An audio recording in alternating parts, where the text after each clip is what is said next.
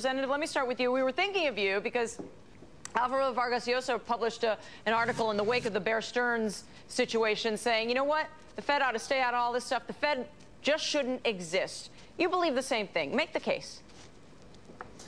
Well, for the first reason is it's not authorized in the Constitution, so it's an illegal institution. And the second reason, it's an immoral institution because we have delivered to a secretive body the privilege of creating money out of thin air. If you or I did it, we'd be called counterfeiters. So why have we legalized counterfeiting?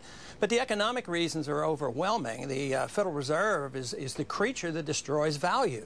This station talks about free market capitalism, and you can't have free market capitalism if you have a secret bank creating money and credit out of thin air. They become the central planners. They decide what interest rates should be, what the supply of money should be. How does the gold standard solve that? Well, because it maintains a stable currency and a stable value. If the Fed concentrated more on stable money rather than stable prices, they create new money, push up prices in stocks and in commodities and in houses, and then they have to come in to rescue the situation. They create the bubbles, then they come in and they try to rescue it, and they do nothing more than try to do price fixing.